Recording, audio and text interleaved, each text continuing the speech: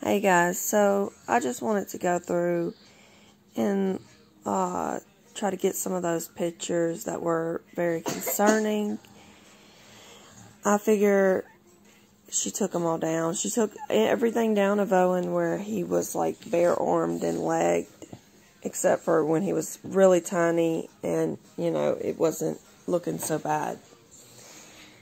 And wow, I mean, she's either smart or just really conniving, you know. She obviously knows there's something wrong with the way, you know, his skinny body looks, that she would go and take all those down.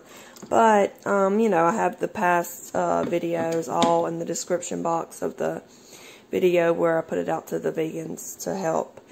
So, anyone who wants to look at any of those past videos can go look in that description box. And I will compile some of the pictures that were worrying us. But while I was looking through Aga's Instagram, I noticed something that I thought was sort of odd for a mother of two. How many professional photo shoots this woman does. It's like, and I looked at the dates on these just to make sure, you know, she didn't like change clothes and do several different poses and stuff like that. And it's like at least 7, 8 different times. Maybe she has like a tripod, I was thinking. Maybe she sets up the camera and takes these of herself. That's the only thing that makes sense to me as a mother. Like, I can't remember one photo shoot. Of course, I'm not famous or anything, or YouTube famous. You know, maybe those sorts of people, those big influencers are doing more stuff like that, but I still would think maybe once a year, like every month or so, that seems excessive. And I was thinking a lot of people were saying she's narcissistic, you know, she's got serious mental issues. I don't know. I'm not going to speculate on all of that, but I thought that one thing was weird, and I thought, you know, she seems very, very self-absorbed. Just, you know, from another mother's perspective. And just knowing how big the ego has to be to not see something like this in your child. To be too, you know, to not even want to try to change something. Not even, like, entertain the possibility that you could be wrong. And the chance you're taking. If you are wrong, how detrimental this will be. That's just mind-blowing to me. And the ego has to be really huge. Denial has to be really huge. So her whole thing is she's trying to say that a normal, healthy baby can be really skinny or really big. And this is true, but not for her situation. Because this could only be true if everything else seemed well. If the baby was walking, if his motor skills seem to be developing well. All of these things. You know, there are so many other areas to look at. And if she was feeding him a normal diet. You know, it makes it extra unique that they are fruitarian. And they are not getting enough protein and fat.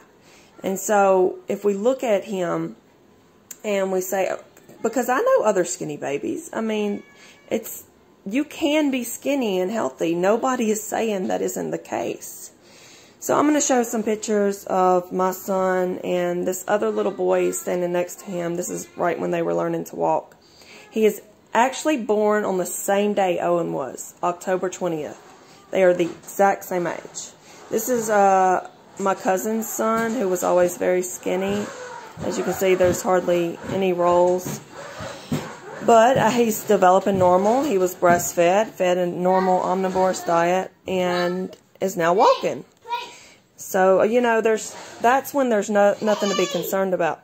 And he's younger than my son and Owen. And my son right here is actually, he just turned a year old, or actually was about to turn a year old. So, and keep in mind, my son is 2 weeks younger, or older than Owen. And he used to be a lot fatter before he learned how to walk, and he like lost some of it.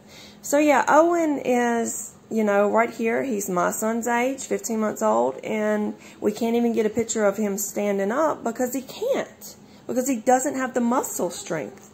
And it's not just him that people are worried about. It is the whole family. It's the whole family. So bear that in mind. And this is the picture that was so concerning. This is what started all of this. So here's a picture of my son. His back, his spine. Your spine shouldn't be showing. So, I mean, like, this is just so clear, so apparent. But, of course, if anybody goes and looks on her Instagram, she has taken most of those, you know, scary pictures down. Those pictures that are alarming everyone. So, yeah, that's basically all I wanted to say, is that you can have a skinny baby and it not be concerning at all, as long as they're not drastically underweight, and as long as they're hitting all their other milestones. You know, that's the important part. Is he hitting his milestones? And it doesn't seem like that's the case. So that there is a cause for concern. And unless she does something to change his diet, we will be here.